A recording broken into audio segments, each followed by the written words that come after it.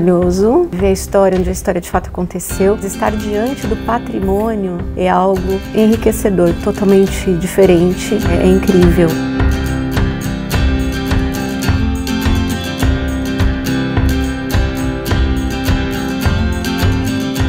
Conhecer Portugal é vivenciar uma série de experiências que até então eram só no plano teórico. Luísa, no Primo Basílio, ela foi interceptada pelo conselheiro Acácio no Rocio. A gente passa por lá e vê e fica imaginando. A memória das navegações é uma coisa muito presente. Para nós, brasileiros, isso é um pouco distante. E a descoberta de estar diante de uma obra original é outra coisa. A importância dessa vivência, toda hora lembra. Nossa, isso daria uma aula super legal. Mas o que de fato me impactou ontem foi ter assistido ao show de fado e me lembrou muito o nosso samba, que tem uma história muito parecida. Você tem essa coisa da tradição que se perpetua, né? E que de fato cria uma identidade cultural muito forte entre o povo português.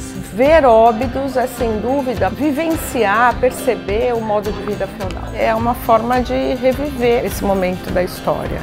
Hoje foi um marco. Tem vários momentos, mas esse é um momento em que a história e a literatura se fundem. Você vê o túmulo de Camões do lado do Vasco da Gama, eles ficam assim paralelos. E daí você se emociona com tudo isso, porque você conhece tudo aquilo nos livros e fica muito tocado. E eu vou montar várias aulas com fotos tiradas por mim. O projeto Band Pelo Mundo tem mais de 30 anos e dá oportunidade para os nossos professores conhecer outros países, museus, universidades, outra visão de educação. Tudo isso leva o profissional a repensar suas práticas, com um brilho nos olhos, com uma experiência muito rica de vida, inclusive. Quando a gente sai outra pessoa daqui, um repertório muito maior para poder levar isso para a sala de aula. Então é algo realmente surpreendente.